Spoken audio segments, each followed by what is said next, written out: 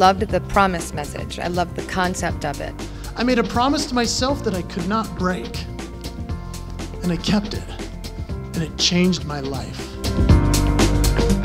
We bring Jason Hewlett in for clients who need a slam dunk. It was inspirational. It's probably the most moving keynote speech I've ever seen. Ladies and gentlemen, please join me in welcoming Jason Hewlett to the stage.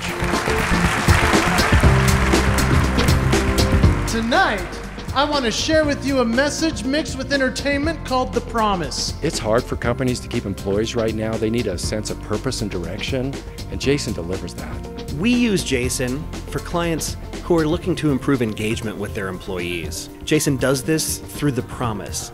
The Promise is Jason's central message. A promise. You guys were just talking about goals. I heard you all talking about it's important to set our goals, and yes, goals are so essential. A promise is simply the highest level of commitment we engage in any experience.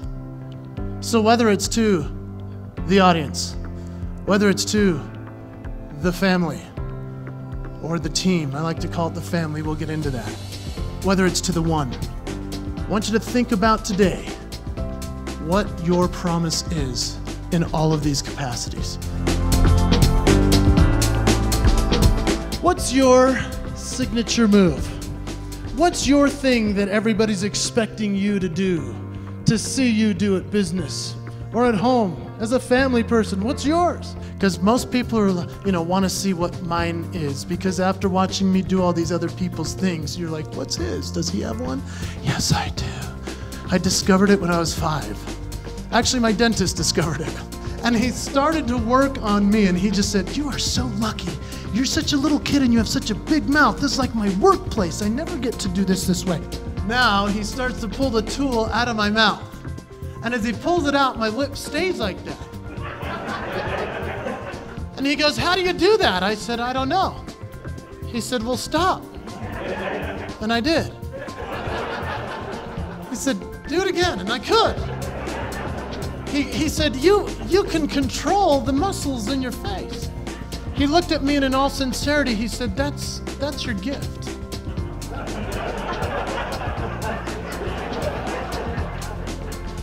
Now, I want you all to think about your gift. And I want you to consider just for one moment that it's probably better than this.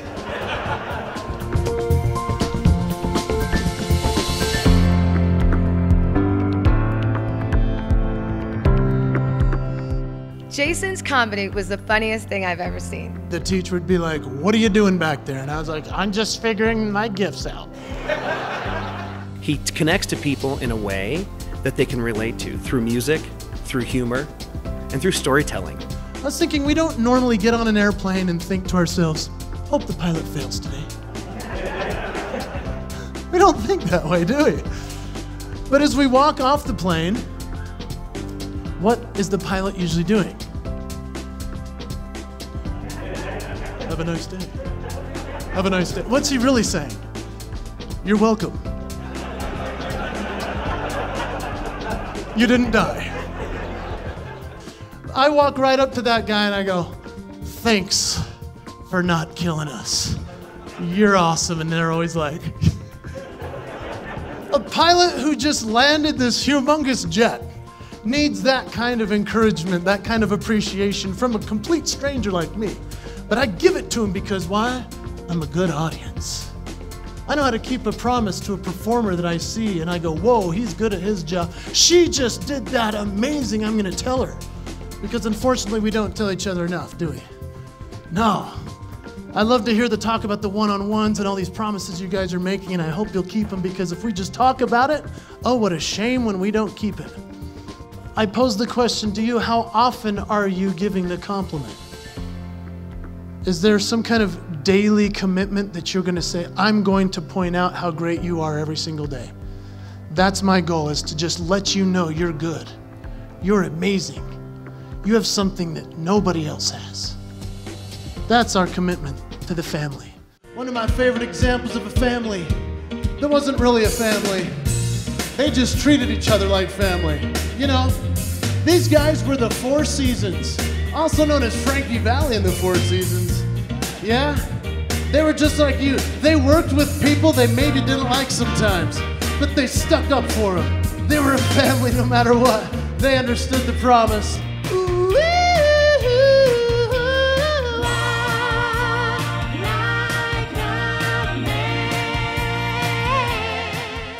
You never know what you're going to experience when reality comes about, do you?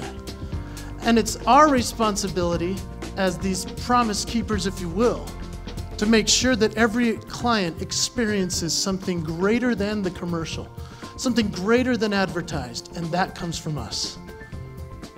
That's our responsibility. If you'll keep some promises to yourself, your whole life will change if you leave this conference keeping those promises. You see, my signature move is, in my opinion, one of them is to bring family-friendly entertainment to the world, but also to help managers connect with their people. Sometimes it has to be over a laugh, because so often we're only talking about what's wrong. If I didn't make you laugh today, I would be breaking the promise as to why they brought me.